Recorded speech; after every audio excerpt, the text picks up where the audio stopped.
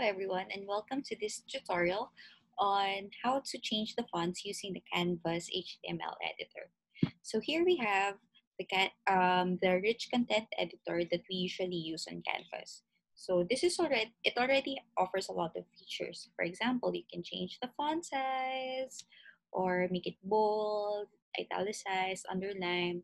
There are also color options available or background colors there, for example.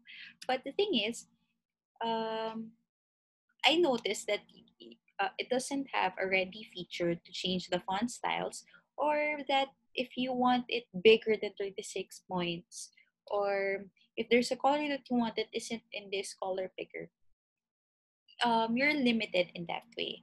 So in this tutorial, I'll show you how you can maximize your editing and formatting features of Canvas using the HTML editor. So this is the HTML editor. So we'll go right ahead over there. So when you click it, it switches to the HTML editor. But when you click the rich content editor, it goes back to the one with the features. So we'll be using the HTML editor. And don't worry, if you do something on the HTML editor, it doesn't disappear when you switch to the rich content one. Okay. So when we, I guess what when we do anything in HTML, we code using HTML tags. So this is an example of an HTML tag. So HTML. So there are always two: the opening tag, this one, and the closing tag, which is this one.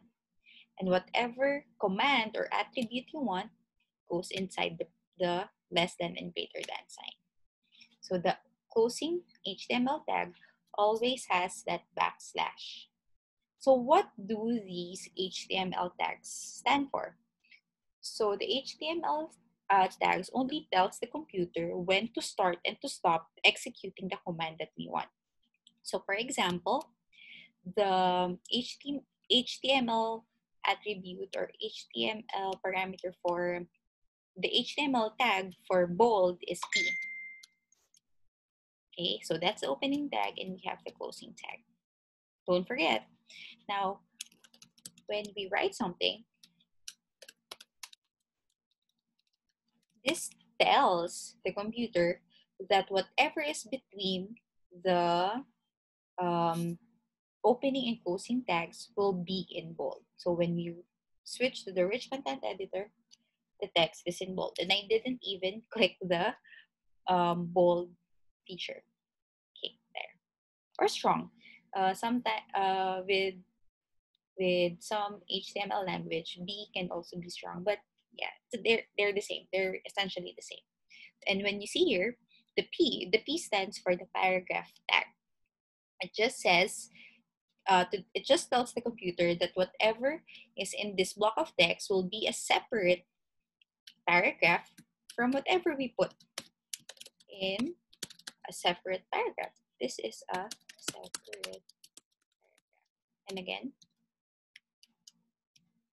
it's essentially like hitting the enter button. Okay, there. Now, with Canvas, you can really see you still have to switch between the rich content editor and the HTML editor to see what's happening in the text. So for the purposes of our tutorial, I'll be using an online HTML editor there so that we can see in real time what's happening to the text when we apply certain parameters. Okay, are you ready? Okay, so here we go. So the first thing is, as you can see as you saw a while ago with the HTML editor, Canvas automatically types in the P tag. So this is a paragraph there. Now what we're interested in is how do we change the font style first? Okay, so we do the span first. Span tag. Span. Oh, okay, sorry. Hold on. Let me transfer this over here. There. So, like I said, the tags tell the computer when to start and when to stop applying the certain parameters that we set. So the span is where we put the style parameter. So style is the attribute that we want. We want to change the style of this paragraph. So this is how we code it. Span, style, and then equal sign. The first parameter that we want is the font style, right? So we want change the font family. Now, when we're entering the values for the attribute, don't forget to use open and close quotation marks. So for example, the font family that we want to change it to Times New Roman because this is in some sans serif font. So we want something serif. Okay. Font family, that's the value. Font family, because we're changing the font style. Font family, colon, and then type in Times New Roman. And there we go. The paragraph is now in Times New Roman. Cool, right? Okay. Now, what if I want to change it to a different font? Okay. So same thing. We have the P and we have the span tag, right? And then style, again, equal sign, open and close, quotation mark, and in between the open and close quotation mark, that's where we put the value. So the value is font family equals, let's say, copper plate. And then in between the span tags, that's where we put the text that we want to type. This paragraph is in the font copper plate. There. Awesome. Now, one thing that we have to remember when we're editing the fonts is that not all fonts are web-based or web or not all fonts are web friendly. So I can give you a list of the fonts that I found that works with the Canvas LMS. Okay. Yeah, so maybe that's one of the reasons why they decided to do away with it altogether because if we have a lot of options for fonts, some fonts may not work for other computers, well it might work for some, and we want to make it as cohesive as possible. So yeah, you have I'll just send over the list of fonts and the code that you will have to type in to access that font. So this one. So font family, copper plate, or if you're feeling fun, if you're feeling fun, equals font family, Comic Sans MS. This paragraph, this paragraph is in Comic Sans. There. All right. So again, some important details to remember is that when you put in the values, always make sure that they go inside the open and close quotation marks. That the text go between the less than sign and the greater than sign. And when you open a tag, so open a span tag, you open a p tag, you always have to close it. Okay. So there. Now, let's go back to Sandbox. Okay. Now, how do we do it now? So P, and then, so I usually type it like this. With the HTML editor, it automatically places the close tag, but with the HTML editor, you have to type it manually. So just so I don't forget typing the close tags or just so I don't lose track of all my tags, especially when I'm doing large blocks of text. I usually type it already and then just edit it in between. So span backslash there. Now we want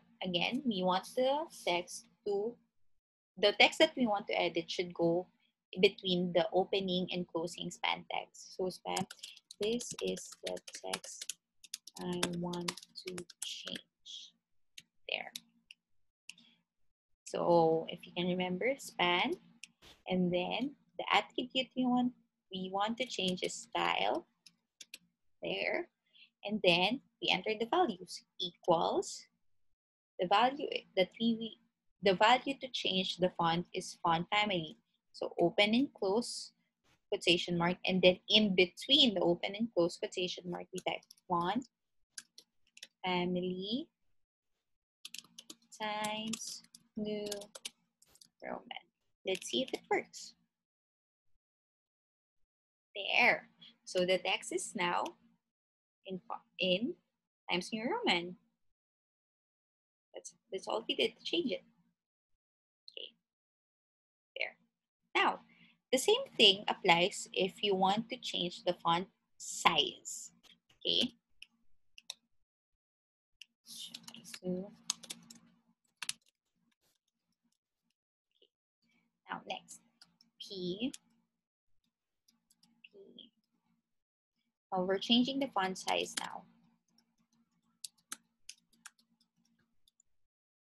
So again, we're changing the style. Font size is still part of the style. So span style equals, now instead of font family, we type font dash size. And then colon, we put the size that you want. So it only goes up to 236, right? So, and it skips some numbers. So what if I wanted 50? So 50 pt. So points, 50 points. And then let's type our text. This text is size 50. Let's see if it works. There, this text is size 50. Whereas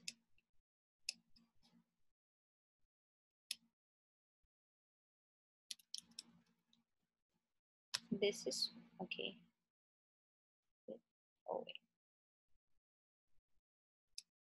This is just 36.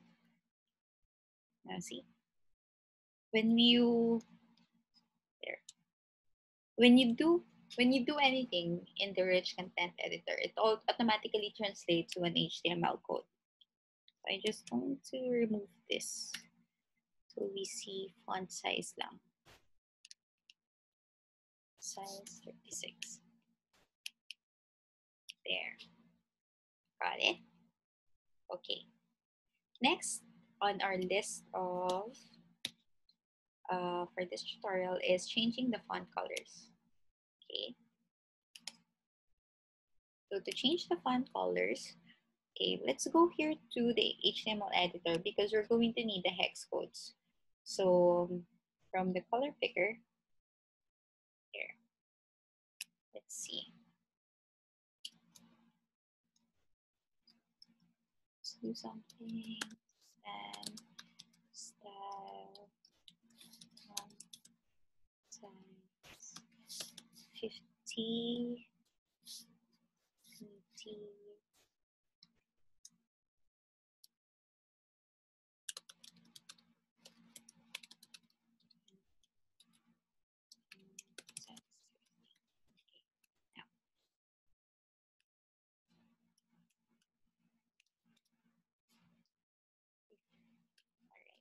Now, if you want to change the color, we're going to need a universal language